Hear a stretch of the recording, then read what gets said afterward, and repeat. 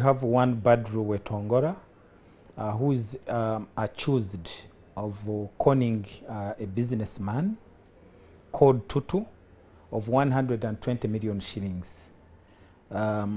promising to sell him 2 4-wheel drive cars, whereas not. So he's been arrested by our flying squad and already has been produced before court of law and charged with theft. I'm also aware that has been part of a racket of fraudsters within the city who use similar methods of conning people of their hard-earned income, that they are going to give them vehicles and later on they don't give them the vehicles. Yes.